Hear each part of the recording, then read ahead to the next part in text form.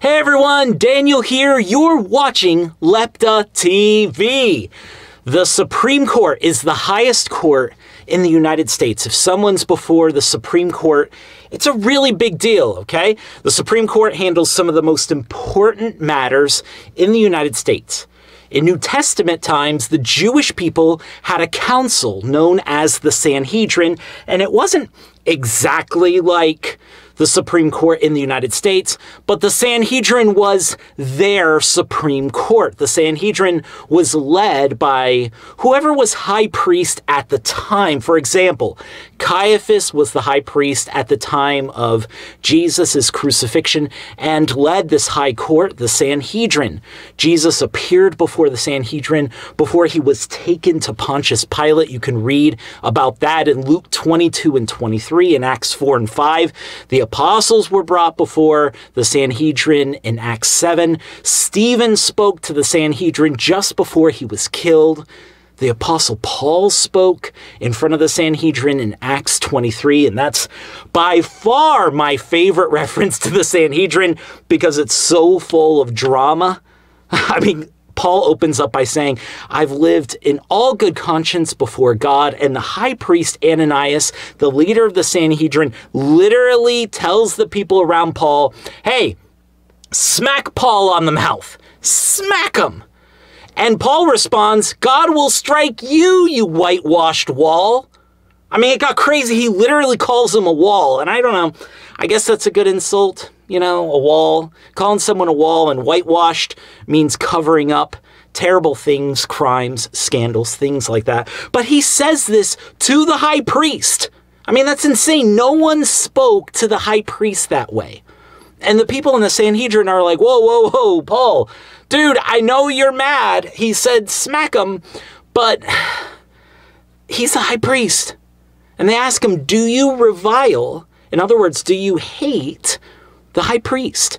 And then Paul's like, hey, I didn't know he was the high priest, which makes me think maybe he just like heard it and was like, whoever said that is a wall. A whitewashed wall, because it would have been really obvious who Ananias was. He might have just heard the words and was just like, I've got the perfect insult. That person is a whitewashed wall. But Paul ends up backing it up, okay? He's like, I didn't realize it was Ananias.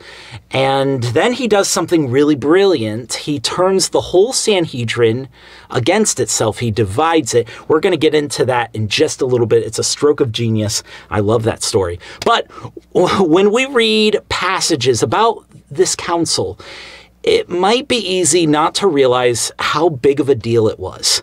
Only a few versions of the Bible actually use the word Sanhedrin. Most of the time, it's just called the council, okay? But this council was the Sanhedrin. And for people to come before the Sanhedrin was huge. It was intimidating. There were 71 members called judges who were part of the Sanhedrin. And it was literally led by the high priest. Serious stuff. To be brought before the Sanhedrin is to speak to 71 of some of the most powerful people of their day, and because they judged the Jewish people as a whole, there were both Pharisees and Sadducees in the Sanhedrin. Pharisees and Sadducees were the two main Jewish groups in Jesus' day. So the Sanhedrin was the highest court of the Jewish people, made up of 71 judges. Some of them were Pharisees and some of them were Sadducees. And this was great for representing the interests of these two groups, but they didn't see eye to eye on everything. And that's where we'll jump right back into Acts 22. Paul, as you remember, stood before the Sanhedrin. He said, I've lived in all good conscience before God. The high priest gets offended by this, tells the people around Paul, hey, smack him. Smack him. And Paul's like, God will strike you, you whitewashed wall. And the people are like, wow, man, do you hate the high priest? And he's like, I didn't know he was the high priest. And then he decides, hey, I know the Sanhedrin has these two groups in it. the Pharisees and the Sadducees, and they don't see eye to eye on two issues. They disagree about the resurrection and they disagree about angels, among other things, but those are two big ones. And Pharisees believe in both. The Sadducees don't believe in either. And Paul knows this, and he uses it. The Bible says that knowing that there were Pharisees and Sadducees there, he said, I am a Pharisee, the son of a Pharisee. And I'm here being judged for the hope of the resurrection. And instantly, the Sanhedrin is divided. The Pharisees now defending Paul. And it gets out of hand really quickly, out of control, completely out of control. In fact, the soldiers had to remove Paul because they were afraid he was literally going to get pulled to pieces, the Bible says. They were like, this dude's going to die if we don't take him away. We've got to rescue him. And they do. They pull him out. This, for me, highlights just how scary and intimidating the Sanhedrin could be. The Sanhedrin was the highest court of the Jewish people in that day, 71 judges. So it was a big group of people. There's this weight of, oh my goodness, this is the Sanhedrin, but it wasn't Judge Judy. All right, to put it lightly. It wasn't Judge Judy. It wasn't calm.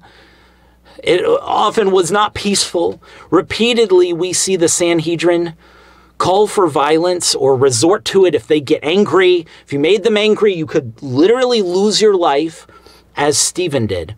Paul was rescued by these soldiers, even with some of the Sanhedrin defending him. Paul still could have been torn to bits, and yet we're told in Acts 4:13, when the apostles Peter and John stood before the Sanhedrin saw their boldness. Their boldness. If you stood before the Sanhedrin, I mean, as we've just said, you could get slapped. The high priest ordered that Jesus be slapped when he was before the Sanhedrin. Paul was ordered to be slapped, but that could be getting off easy.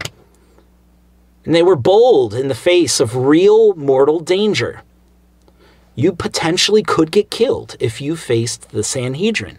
Getting smacked is getting off easy. I mean, Gamaliel, the famous and well-known member of the Sanhedrin we read about in the book of Acts, defended the apostles, and the Sanhedrin agreed with him, and the apostles still got beaten.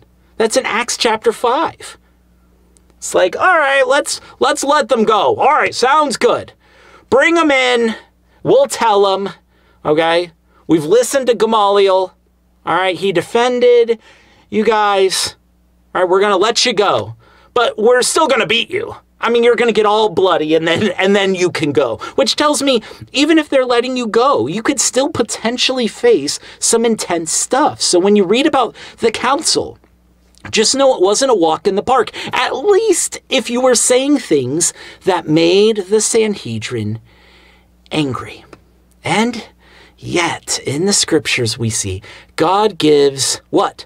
Boldness and strength to those who stood before the Sanhedrin. And I have no doubt if he gave them that courage in such terrifying circumstances, or potentially terrifying circumstances, God will give you the boldness and the strength and the wisdom you need no matter what you face. We all have our challenges. We have our stuff to walk through, but please know that the same God who gave boldness to those who face the Sanhedrin is here for you no matter what you face. When I think of the Sanhedrin, I think of the boldness God gave his people. May we all be glad recipients of God's boldness as we face the various trials in our lives.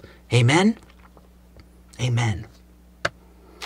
If this video was a blessing to you and you'd like to watch more or even join our online community, I invite you to take a moment and click the subscribe button. If you have questions, comments, concerns, you can comment below or you can email us at contact@leptachurch.com. Thanks for watching this video on the Sanhedrin. I hope it's been encouraging to you, that God will give you the boldness and strength to face whatever comes your way. May God abundantly bless you and your family and your community wherever you are.